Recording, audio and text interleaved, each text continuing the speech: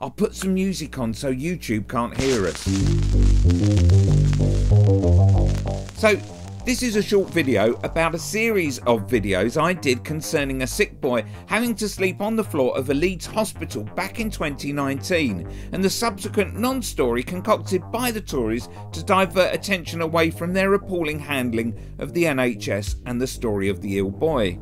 So as somebody who earns income from posting videos, I have to be careful not to have my videos demonetised, basically not earning money from adverts that run before and after a video because it contains content that's deemed unsuitable.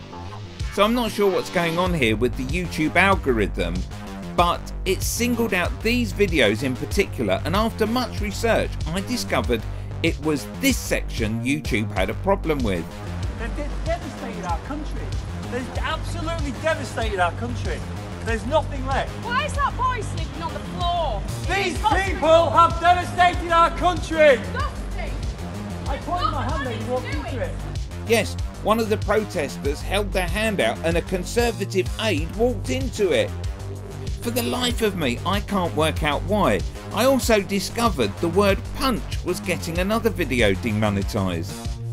So Matt Hancock was dispatched to Leeds General to try and sort out mess, hearing Labour activists scramble to go and protest, and it turned nasty when they arrived. One of them punched Hancock's advisor. That's all a minor inconvenience, and in the end I'll post a video regardless of whether or not it makes money. But the problem becomes larger if it does stop people discussing subjects like racism, misogyny, homophobia and general bigotry, because these words can also get your video demonetised.